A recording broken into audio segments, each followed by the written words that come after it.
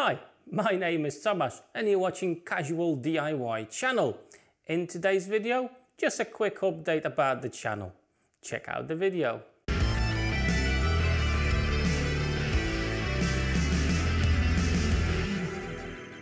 Well, straight away, I hope you've noticed a bit of a change in the voice recording department.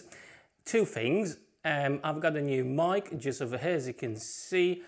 Before I had a mic that was attached to the camera at the back, so the sound was, you know, depending on how far I was from the camera, that's the quality it had. Now I'm hoping with this little bad boy it will be a lot better, regardless of where I'm currently standing. The minus of that, I'm connected to the camera with this 6-meter cable, but hey, I'm hoping it's going to work fine and the quality of the voice of the recording will be spot on. Now, another thing that I hope you notice, the echo has reduced a little bit. I wasn't actually expecting this, and how did it happen? Well, very simple, I'll show you now. So, as you know, I still got 2 rooms to paint over there, and to do that, I need to get all the stuff out of those 2 rooms and put it in this one. But I didn't want to create another mess in here. So I've bought 2 shelving racks. Both are rated at 100 kilograms on each level. So fairly sturdy. And obviously they were on offer, so they haven't been too expensive either. So I'm quite pleased with those. As you can see, it's absolutely stacked top to bottom. This one as well, it's absolutely full to the brim, but hey, that's what they're here for. And as the end result, on top of obviously the storing solution, they reduce the noise, the echo in this workshop. So spot on, happy days. Obviously this is not a permanent fixture here. These 2 units will actually go to my resin room, which will be the one next door, and I will build my own cabinets for this workshop. And also I have utilized my wood rack to hang my clamps somewhere. But obviously in the future I will make a rack for all those clamps somewhere in a nice accessible way. So yeah, watch this space. That video will come eventually one day.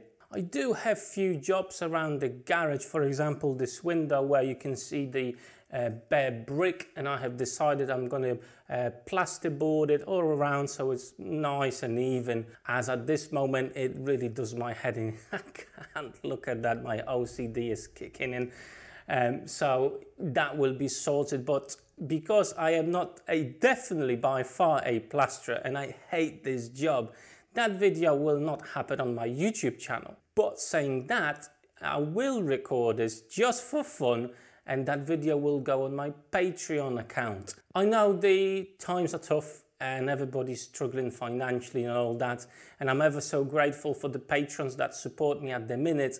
And few videos like that, for example this window, and I've got another bit that I need to plaster. Guys, if you want to see them, I'm going to drop a few notifications on my social medias to let you know that these videos are happening. They're there for you to view, and as I said, they will be on Patreon for free, so you will be able to see them. Not all the videos will be like that. Some of them will be for my patrons that actually decide to support me. But I know that times are tough, and you know, I'm not expecting everybody to go and chuck money at me on my channel. So yeah, if you want to view it, these particular videos around the workshop, they will be for free. You can just go and view them, as I don't think they will be actually suitable for my YouTube channel, where that's one of the jobs I really hate doing. So it could be a fun video to watch. I've recently actually seen a post on Keith Brown's social media with regards Patreon, as you know, not many people want to do that, and that's absolutely fine. But it's just for us a means to get some sort of funds to keep the lights in our workshop, so we can actually keep on doing what we are and give you the free content here on YouTube. And there will be more and more videos coming to my Patreon. As I mentioned before, some of them will require you to actually subscribe to my Patreon account, but I don't want you to feel pressured. And Keith came up with a very decent idea, and I think I will go with that as well, where if you can't afford it and you still want to watch it, drop me an email and I'll send you a link to it. I think that's a fair solution to this, really. I don't want to penalize anybody for not having money. It's just not right. If you can support my channel, fantastic. Head on to my Patreon and there will be some videos coming there just for Patreon.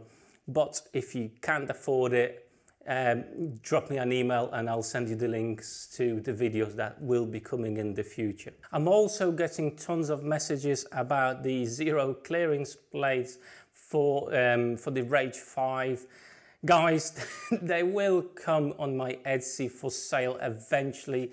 I'm just trying to calculate if it's worth making them now for you mainly. I want to give you the best price possible for them.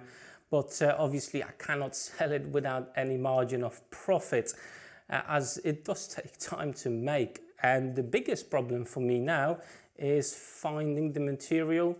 So getting the plywood at a reasonable price, because there's no point of me selling them for 30 quid.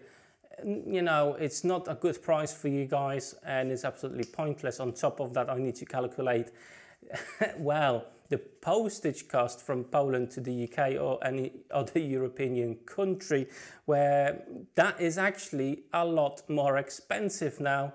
So I'm actually in the works of trying to source a good parcel company where, well, you would actually get your required product on more or less on time, as the prices, the quotes I'm getting at the minute are fairly horrendous. So that's what the main delay is, trying to get a decent price on the material, the plywood for you, and obviously the courier to get it to you in a reasonable time. A couple of future videos that are coming up. The pressure washer that I've bought, that will finally come hopefully next week or the week after.